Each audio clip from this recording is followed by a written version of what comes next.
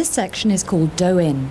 It's a whole warm-up for the total body before you start any of the other sequences with Tai Chi Qigong. Everything that we do here will be repeated 3 times to really get that body warmed up. Just start by loosening up the fingers, shaking them out, shake the wrist out, through the elbow and into the shoulder. Really feel it become nice and floppy. Just get everything moving. Now shake both arms out together. Feel nice and loose and relaxed. Feel those joints relaxing now. And try and shake out each leg. If you're not feeling too steady, just hold on to the side of a chair. That's no problem. Just shake your whole body. Jump up and down a couple of times. And inhale. Rub your hands together and then clap 3 times over your head. This will start to wake up all the chi in the body. Tap gently over your head, from your forehead, over your head and down to your neck. And then smooth your hands over your head, again into your neck area. Now we're just gently going to stretch the neck out. Just put your hand on the side of your head and gently, with the weight of your hand, feel that stretch going down into your shoulder. Now let your chin relax onto your chest and feel the vertebrae in the back of your neck just opening up and releasing. Turn gently to each side, looking over your shoulder, just as far as you can go comfortably. And now start really working that neck. Knead from the base of the neck up to your head. Just rotate the muscle a little bit there to relax it. And now just gently tapping down your shoulder all the way down the arm. This is waking up all the channels in your arms now and really getting that chi flow going. Don't tap too hard, keep it nice and light, but make sure you can feel it. Rotate each finger nice and gently, and then just flick off at the end. This just again brings all the chi to the end of the channels and really gets it all going. Gently rotate, don't press too hard on the knuckles, and just flick off at the end of the finger.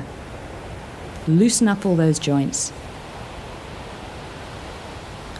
Now tap down either side of your spine. This is down what we call the bladder channel, and this wakes up all the organs of the body.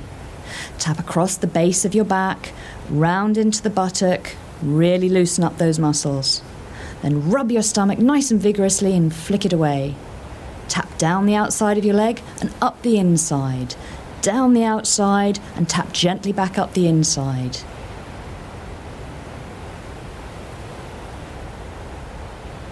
Now we're just going to loosen up those ankles, very gently rotating the foot, nice and supported. If you can, just lift your foot up and give it a full rotation in each direction. Again, you can hold on to the side of a chair now if that feels easier for you. Stretch the top of the foot by gently leaning forward into your front knee and just tucking your toes under your foot and feel that stretch on the top side. Now bend forward and lean into your toes, gently rotate the ankle, lean into it and rotate. That stretches the toes out nicely. If you come to a sitting position now, however is comfortable for you, I just want you to knead up the soles of your feet. Use your knuckles and really get into the soles of your feet. Rotate each toe nice and gently again, and then just flick off at the end.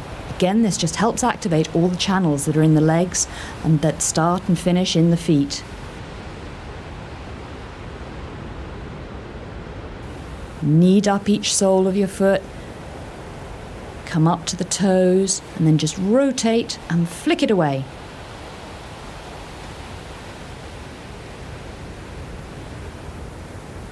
Gently come back up to a standing position. Stand nice and relaxed. And now we're just going to tap down the arms, back up and across the chest. This just starts activating some of the main channels, which will help you loosen up and get in touch with the chi in your body ready for the exercises. Just tap up the arms, across the chest and back down the other side. Again, repeat this 3 times to each side.